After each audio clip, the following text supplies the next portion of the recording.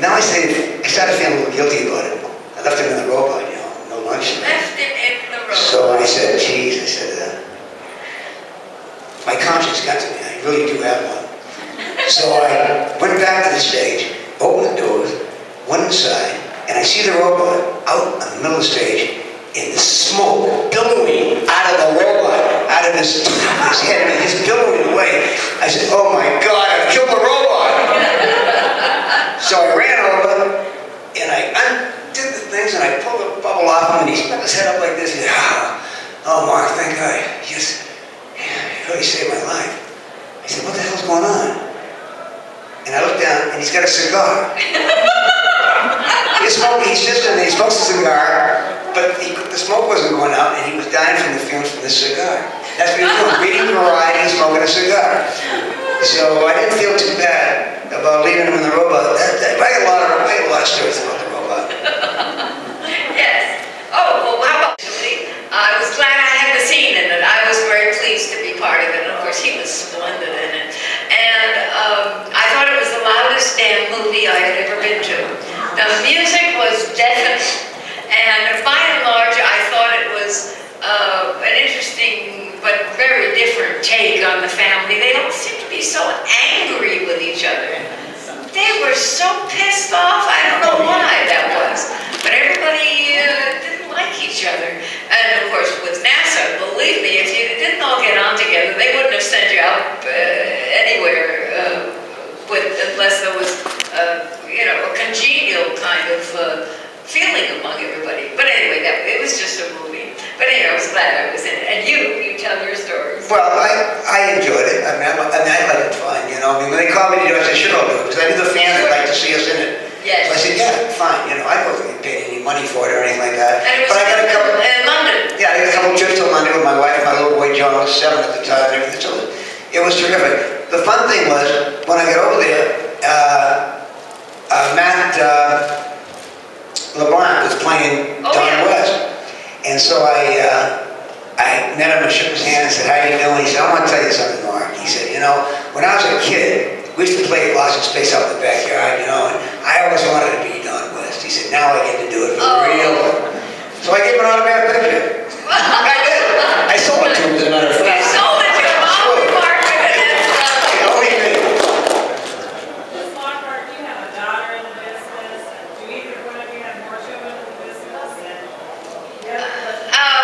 Well, my daughter, I don't know what she's doing now. She moved to Fort Worth years ago, and we don't have much contact with her anymore. And I'll be very frank with all of you about that. That's how it is. And I don't know whether her children are doing anything in the business. I don't think they are, frankly. And she does things once in a while, but again, I don't know what. And my other daughter, Junie, is a brilliant graphics designer and works for one of the top luxury furniture companies here in Los Angeles named J. Robert Scott. And Junie is responsible for all the advertising, for the billboards, for the calendars that they put out, and she is a brilliant photographic artist. My granddaughter, who is Junie's daughter, is sitting right there, and she is studying photojournalism at Cal State Northridge, and is the executive editor, is that correct, of the Northridge paper at school. So there's a big journalism career underway there. And she also has an eye and is a very, very good photographer. Thank you for asking. Yes? The same, he was the same on as off. Need I say more? Yeah, he was an amusing man with a cutting wit, and you would laugh in spite of yourself no matter how cruel he was.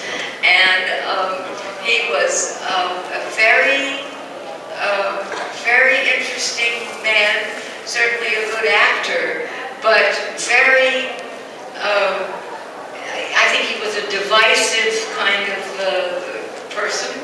And it was quite remarkable. And even when we would do conventions while he was still alive, and he never wanted to sit with us. He always wanted a special himself. Or a room by himself. And, oh, well, yes, but we didn't all have to share rooms. Oh, no. Children, we did children in a room, we gave them one room, and we'd have to be in another room. Yeah, we'd all be sitting there chatting with everybody and having a good time, and he had his own special room. So there was a very, that was how it was. So we know, well, that's just Jonathan, and, you know, so he missed out on a lot of good jolly stuff anyway.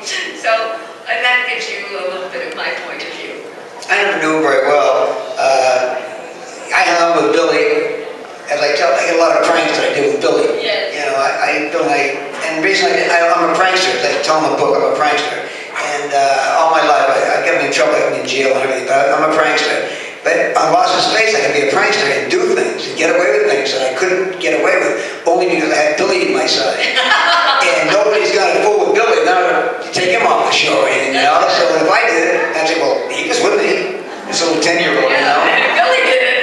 But Billy, and then I was close to God, I was close to June. Oh, yeah. But Jonathan, I didn't know anything about Jonathan. I lived in the valley. I knew he lived out somewhere in the valley, and he was married. I didn't know his wife. I didn't know anything about him. Never was at his house. Guy and I used to hang out a little bit together. He used to go to races with the guy. That's right. Never ever went to Jonathan's house. No, I didn't know he had a house.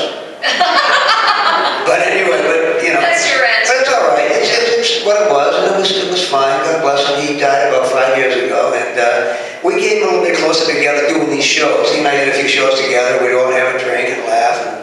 And I think he liked me. I don't know why. I think he liked me. Oh, I know why. Oh, I didn't thought of that. Look at you. I was never 10 years old. Yeah. Okay, another question. Yes.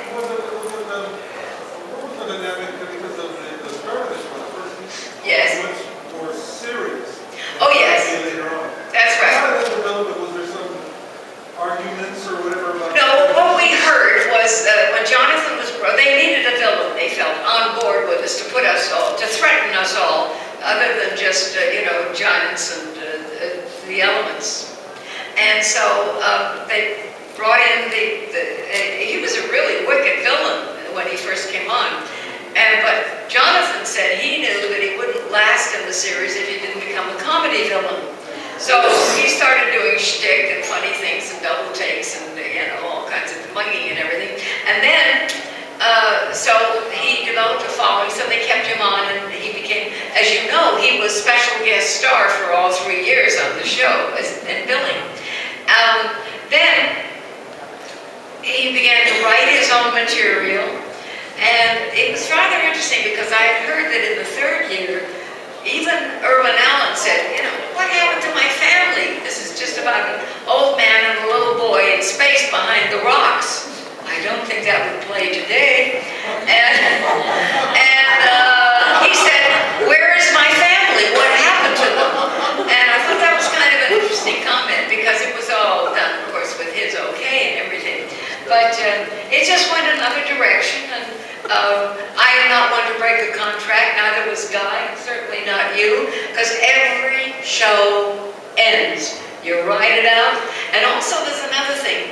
It's very bad to get a reputation of walking away from a show.